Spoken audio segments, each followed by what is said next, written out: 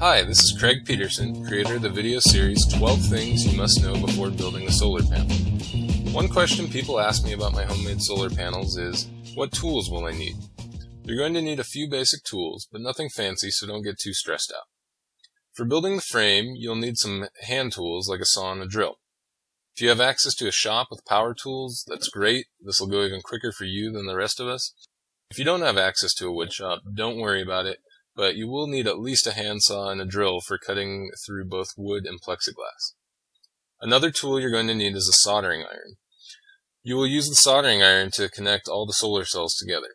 You can pick these up at Radio Shack or online, and they usually have them starting at around $10 and up. I'd recommend not getting the cheapest one though. I used a cheapo soldering iron for a while, and when I switched to a nicer one, I really couldn't believe how much quicker it worked.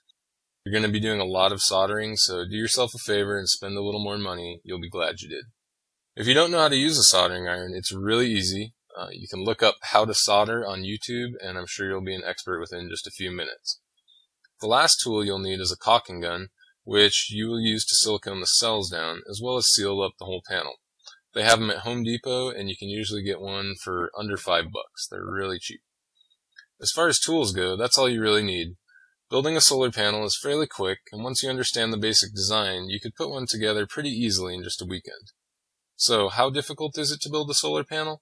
If you can use just a few basic tools, it's not difficult at all. Thanks for watching. See you in the next video.